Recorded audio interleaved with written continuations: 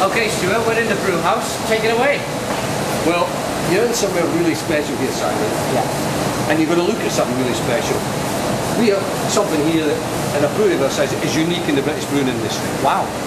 Oak mash tuns that go back to pre-First World War. Oak mash tun. Oak. Now we're brewing Spitfire here today. Yeah. Take this lid off and you can have a look inside it. Oh, look at Now that. that's a larger version of what you saw already, what we did in the pilot brewery.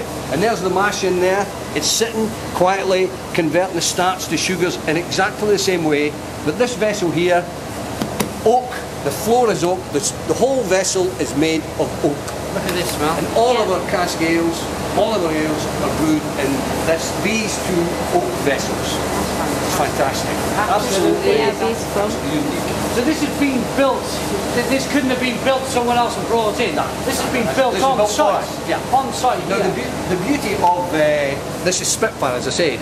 Now you got, and here there's a grist case, a larger version that we Yeah. use already. Yeah. And there's a masher, a steel's masher, and that spout there that goes in that corner, as you can Yeah. see. You turn that wheel and it will swing in, and we mash in the second half of the grist into the second vessel here. So you get the second part of the Spitfire and the second mash done.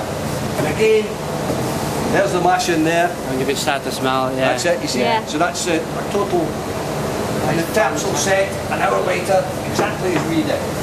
Now, what's special, what is really special about Shepherd Neame, apart from being Britain's Oldest Brewer, you've got oak mash tuns here, unique, fantastic. Yeah. It helps to give the characteristics to the great Shepherd Neame beers. Yeah. Side by side with a modern stainless steel computer controlled brewing stream. Yeah. Now most breweries, when they put in a new stream, will either rip out the old to make space, Yeah. or at best they'll leave the old one as a museum. Bit of a museum for tourists, yeah. But the Shepherd Neame have had the foresight to leave these fantastic vessels in here side by side and running in parallel every day with the stainless steel computer controlled brewer. So we're brewing, right now as we're standing here, you've got Spitfire running here, and you've got Asahi, I got you, yeah. the world famous #1 lager in the world, brewed here at Shepherd Neame, has been now for over 7 years, running in parallel. Brilliant. Fantastic, isn't it? Absolutely fantastic. And if I could just touch on one thing quickly, we seen a program on Channel 4 Time Team where they were making cannons, holding the cannons together with metal bands. Yeah. That's exactly the same as the process of making these metal bands. It's just holding the wood tight, in much the same way as the hoops in a barrel hold the stage nice and tight. Yeah. And of course, these are used every day and have been for the life, so they're always moist and the wood swells, Yeah. so there's never any danger of the wood drying out and it leaking. We've had these vessels tested by Coopers from Dufftown up in Scotland quite recently, and they say they're fantastic. They're better than some modern vessels that are made in other places. I can imagine. So it's a testament to what was built in these times. And the way we've looked after it. Can I just ask, it's been used since 1916 this one, 1914 that one, it's nearly 100 years. Do you still get some of that oaky flavour in the beer, even on it, or is that all just been over the 100 years, that's all been Well, gone? the essence of putting the type oak that went in there was we didn't get the oaky flavours coming out into the beer. Yeah. Certain oak give too much resin, too much oil that would flavour the beer. Yeah. So, and I'm getting this from Bobby Neame, who's Jonathan Neame's father. Right. When they got a particular type of oak in here that wouldn't impart too much. Unlike the oaky you get from wines like Rioja coming through. Yeah. We didn't necessarily want that in ales that brewed at that time. So the oak that we're using here didn't impart a great deal of these oils or essences or whatever, call it what you will, that came from the oak. It's important we didn't do that. Yeah, absolutely. Now, people might have a different view nowadays with the different quirky beers that are brewed. Yes. That might be, but in these times, and he would get it from his father and his grandfather, Bobby Neame, so that would come right down. Jonathan is the 5th generation brewing here at Shepherd Neame, so they're walking history books. Brilliant. Okay, so should we walk on to the next part? Yeah, let's walk through here, Okay. and we'll walk through and we'll just follow the plan. I'll just close this to keep the heat in on the Spitfire. I don't want to spoil the Spitfire. No, look at that. Let me show you some of these special windows here that depict the farming life that is behind brewing, the hop growing and the barley growing in the fields round about Kent, and it's these special windows here. Just noticed some windows here with some stained glass in it. Fantastic. These went in the year 2000 when we put in this modern lager stream here. Now these windows This window depicts hop growing in the fields around about Kent. You can see all those houses. There's a man stringing up the hops there on the stilts. Yeah. There's a man there with around his waist called the tally man. We would give these to the hop pickers to tell them how much hop they pick. Right. There's a horse-drawn combat harvester there, you see, reaping the grain. And the old picture in the middle of the hop pickers from the east end of London probably, down picking hops, the hoppers. And on the far side you've got the mash tuns, the maltings there, somebody rolling the barrel. Everything that depicts what is great about beer in Kent. Up even including the Spitfire in the top window there. Yeah, there's the Spitfire right up in the top. Yeah, and the signpost on the far side called the Bishop's Finger. Yes. Ah, that's what it's called. Yeah, it's called. Right, let's go and have a look at that, Mel. Can you get right in over there?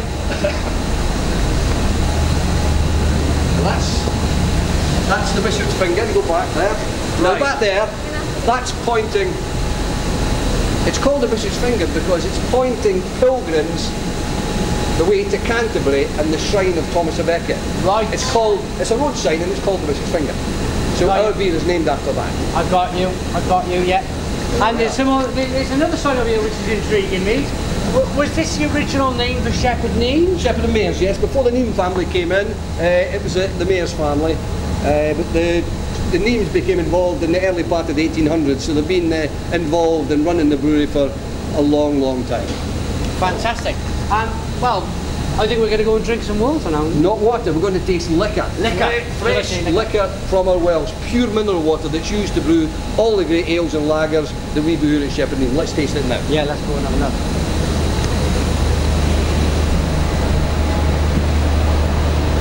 This is coming straight from the wells.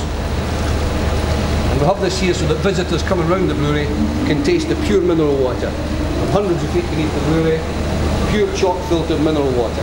Look at that. You taste that. You can taste nothing finer than that. Cheers. Swansea Bar.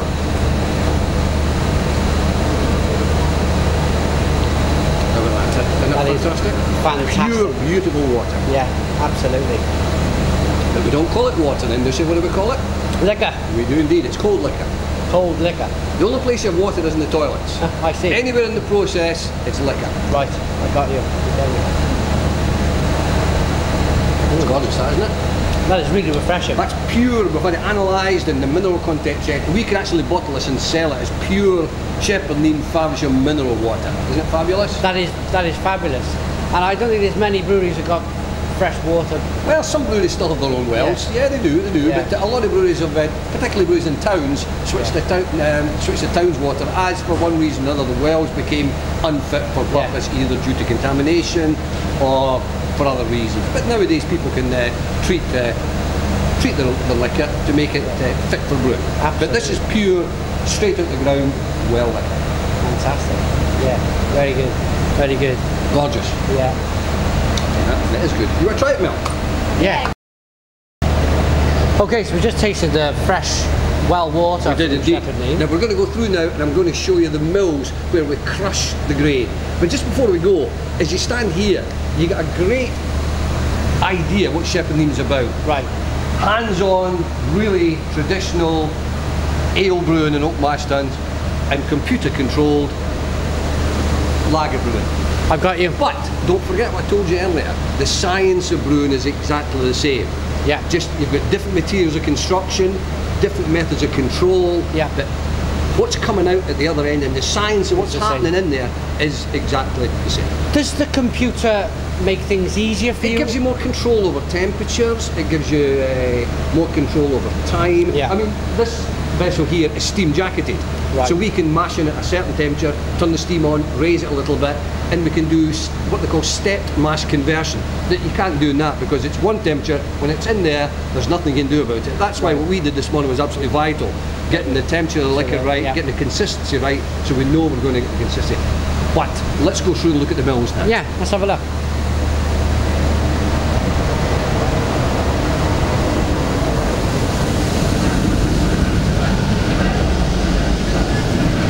Okay. There we are. So this is really, this is the milling process. This is the milling process and it's in action at the moment. There's a mill here, that's over 100 years old, this mill. Wow. And we're crushing the malt for the next brew coming up. Fantastic. That'll be the second Spitfire this afternoon. Great. So it's being fed in. It looks like it's being fed in from. It is indeed. Up there. It's coming in from our silos, coming over from the silos. Now this wooden housing up above the actual mill, what's this doing? This is actually called a malt dresser. Okay. Now that's cleaning up the malt. It's taking out any husk, any dust, any stones. There's magnets in it to take any metal out, any thin grain. So you're only going to present good grain to the mills. Okay. So it's taking out bits we don't want. That's called a malt dresser, and that goes back even older than the mill. That's way old. That's probably 150 years old. That maybe does more. look, yeah, like a. And this used to be driven by a steam engine, and you can see above our head here. Wow. The old wheel, the drive wheels, and the. And again, they kept it. Kept it, yeah. But the steam engine is still here, so we can look at that later on. Fantastic. So this is a mill room, and it churns away all of the day, crushing grain for the next brew. How old is this? That's over 100 years old, this, and this will be 150 years old, maybe older, maybe older. Wow. Right. Magical history. That's the only word. It's magical history here at Shepherd Neame. Yeah. As you go around, you're going to see a real blend of old and modern, but you're in the old at the moment. Absolutely. Okay.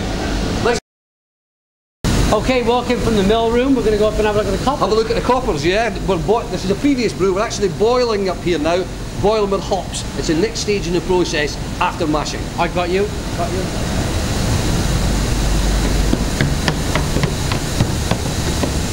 Now as you come up here, you won't capture this in film, but you'll get a lovely hoppy smell now. You get the lovely hoppy aroma from the coppers. Absolutely. Fantastic. Fill your lungs with it. Oh, fill your lungs, yeah. So you can see the steam. That's a hop addition point there, so you get the steam coming out of there. So that's the aromas we're getting here from the boiling work.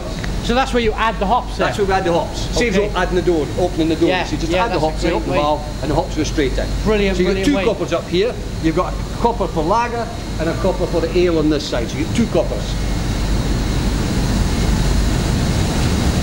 Magic. Are they in? I noticed you got some coppers outside. They all. Is this one an inside as I open this door, and I'll show you. These are the fermentation vessels. Now we'll go straight out here and wait till you see this. Okay.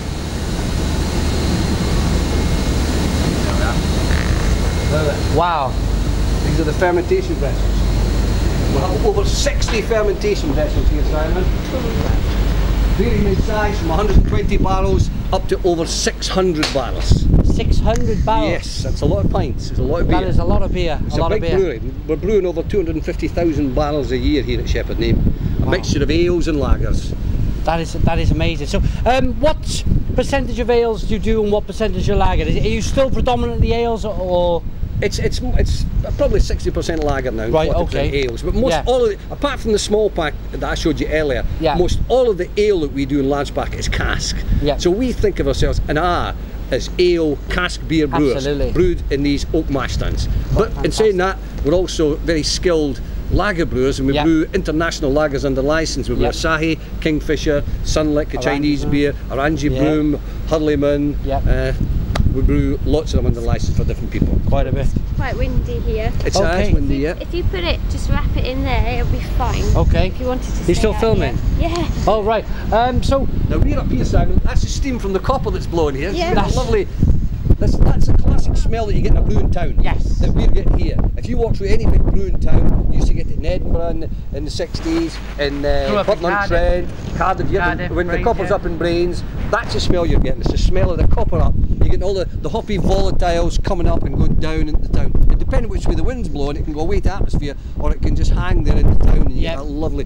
There you go. Absolutely. And it's beautiful, isn't it? Right on cue. It's absolutely. Right on cue. It's absolutely beautiful. Isn't this fabulous? Yeah, I remember going as a boy walking through Cardiff in the old brewery, and it was right by the arcades, and the smell used to waft down the old arcades, and it was. It's a lovely. See, you and I think this is a lovely aroma, but we get school kids coming in here, and they walk about holding their nose. Yes. Holding their nose. Yes. You feel like giving them a slapping. What's wrong with you? Yeah. That's a beautiful aroma. It used to make me hungry. Yeah. It used to make me hungry. Classic. Yeah. Yeah. So some of the look at some of the old part of the brewery here, with the old roofs. That's where the malt silos are in there, in that big long building there, and that's a traditional Kent peg tile roof. That's again, you're looking at something that's really historical and of historical importance. And there's a creek, the Faversham Creek, just leading down there. You see the ship mast there. That's tidal, so when the tide comes in, that fills up with water. And in Henry VIII's time, and Queen Elizabeth, his daughters, the galleons, that's Spanish, the sailing ships used to come up here and stock up with gunpowder at the ore gunpowder factory at the head of the creek, and they'd fill it with gunpowder and sail away and blast the Spanish. That's brilliant, absolutely. Yeah. Cool. Is it a way of I don't know if there's okay. Okay, Stuart, that's the steam. Copper up. That's the... Both coppers are up now. You've got your ale copper there and your lager copper there, boiling nicely. Just getting the brew ready for the next stage in the process, which will be removing the hops. Once we've extracted all the bitterness from them, want to get rid of them, and we'll do that through a whirlpool process, and then we'll take the sweet, now bitter wort, and run it through a chiller into a fermentation vessel. That's where we're going to add the yeast. It's fascinating to know that since the 1500s, which we were talking about earlier, there's been the smells from the brewery going all the way over the town. Look, Mel. Yeah. And so people from the town have every morning they've woken up to the smell of the mash. The mash. That's right. Every morning since the 1500s. And you get people moved in sometimes. I don't like the smell of it that's coming from the brewery. Well, why brewery? We've been here since the 1500s. Sorry. If you don't like it, we've been here longer than you. Yeah. But you've got to appreciate it. You've got to educate people on what it is. So if you actually tell people what's actually happening, take them on board, then they can have an appreciation of what a natural process of brewing beer is. Natural raw materials, malted barley, hops, water, wells from wells deep beneath the brewery, and our own natural yeast. What could be better than that? It's fabulous. What a great story we tell. And it's Britain's oldest brewer.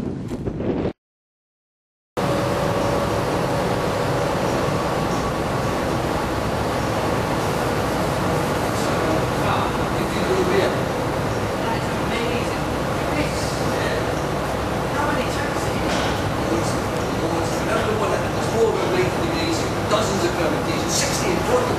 60 in total. And every one of these vessels will either have ale or have lager, in different stages in the fermentation process. Some ready to be racked into casks, some only brewed recently and are in early stages of fermentations, some in deep maturation. So this is, I call this a cathedral beer for obvious reasons. It is. Is it? Yeah, it is absolutely. I've never seen anything like this. There's a few pints in here. There's a few pints. This is only a small snapshot of the fermentation vessels that we have.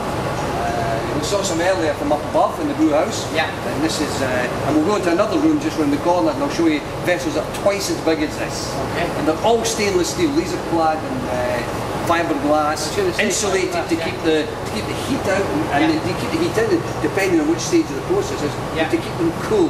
And these large pipes or mains going up there, that's glycol, that's a chilling element, that keeps the fermentation nice and cool. And that's what these have. And this is the fermentation now. Something else, isn't it? It's like a wall of beer. But it's a bigger version of the fermentation vessel that you and I are going to run the ginger porter into. Yeah. So you can see the parallel. You certainly can see the parallel in what you're achieving. Yeah. So here we go. Should we have a walk around? Let's have a walk around here. Take it round the corner here. Okay. Wow. So these are not your big. No. It's twice as big. And these vessels here are clean as vessels. Just clean as a little fire. Like that. We'll do these here inside. We'll go downstairs and I'll show you the vessels and the mains, etc. from below, so you can get an idea of the scale. So let's go and do that.